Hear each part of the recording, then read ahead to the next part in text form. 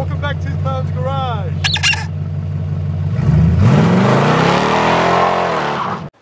Welcome back to this clown's garage. In this video, I will show you how to fix some really boogered up threads. So the problem I was having here is this stud is very worn down, and there's a knob that goes here and it doesn't grab.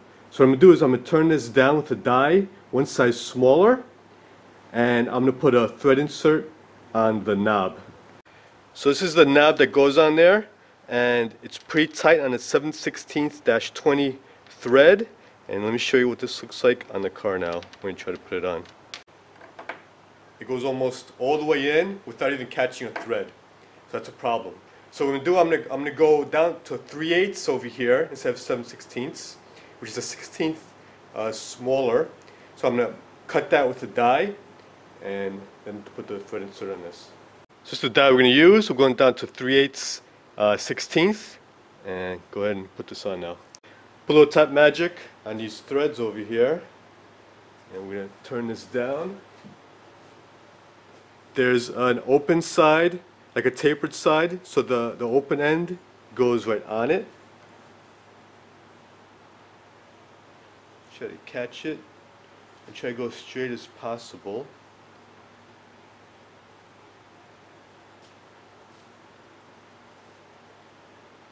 So I got started, put some pressure on this, and the key here is to try to get it straight on there.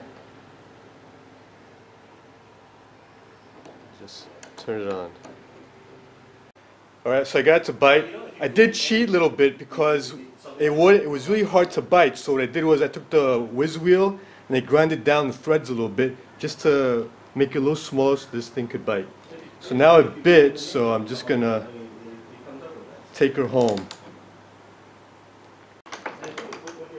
Alright, so I think we're good. And there she is, the new threads. So these are the threads, this is what they look like, and I'm going to see if this insert's going to work, and it looks like it will. So we're in good shape here, folks. So again, for the knob here, the threads that came with this were 7/16, but I have to put 3/8, which is a 1/16 smaller. So this bigsert is great for that. It's smaller thread here than what's here, and the bushing is so thick where you could just drill it and insert this, and you're good to go with a smaller thread size. So I'm going to put the link in the description below where to get this kit. This is the bigsert kit. Now this isn't a regular thread insert from Threadsert. This is a bigger bushing. This is to repair. Say you have a helicoil in there that's already screwed up, and you want to drill that out. This is what you get. So this is to repair anything that's damaged. But in this case, it works down perfectly if you want to go down a size. So it comes with these 5 bushings. It comes with a drill. It comes with pretty much everything you need. It comes with a counter bore to give it a little bit of a lip so this could go down a little bit underneath the surface that you're drilling. Then you have the tap to tap for the bushing. And then you have the insert that goes on here to install it. So let's begin drilling this thing. First I want to check the depth here, and that's our depth. And as you can see, there's a lot of area underneath that bushing when it goes in. So what I'm going to do here, so I don't drill past this depth, is I'm going to put a piece of tape right here so I know where to stop. It's going to be right there. So let's straighten that out.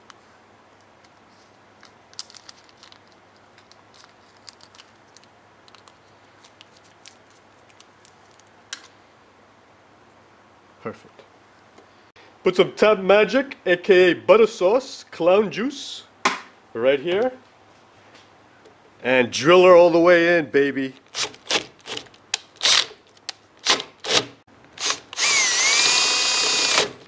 And I think we're there.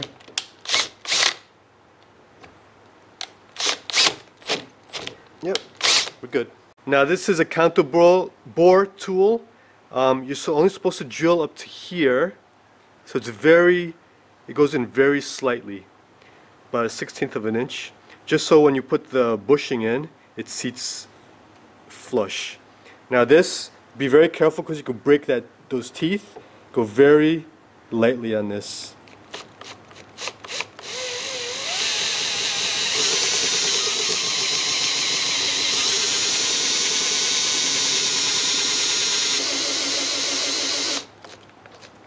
Alright, there you go. That's done. Okay, so I put some tap magic on this tap over here. Now try to get it straight in the hole.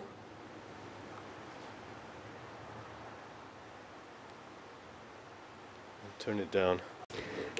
And there she is. And my camera girl is very perceptive. She said I put the lube on the shaft instead of the hole. Oh so, yeah, wow. That's the way I prefer, Brianna. Anything you like, man. Alright, now since this is a blind hole, I'm going to take out the tap. I'm going to blow it out with some compressed air.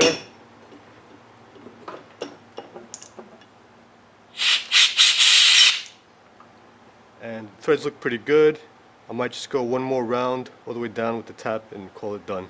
Okay, now I'm going to use this insert tool.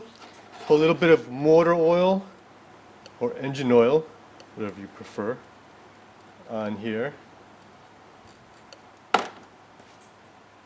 Thread that into the insert. And this is how it goes. There's a little pin in here, as you can see, there's a little divot with a pin.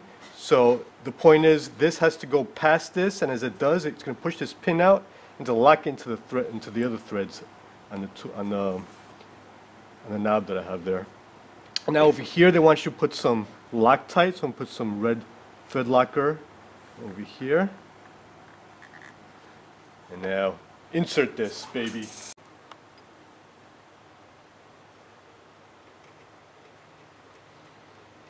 She's going in, Brianna. Oh wow.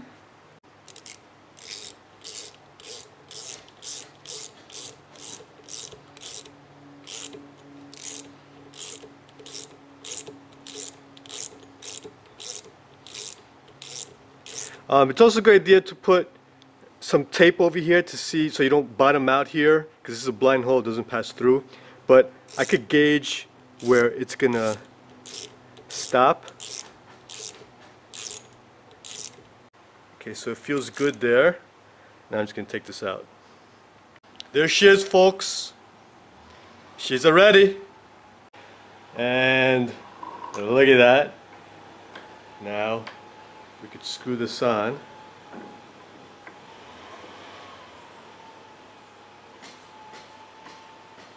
It's nice and tight. That's what I'm talking about.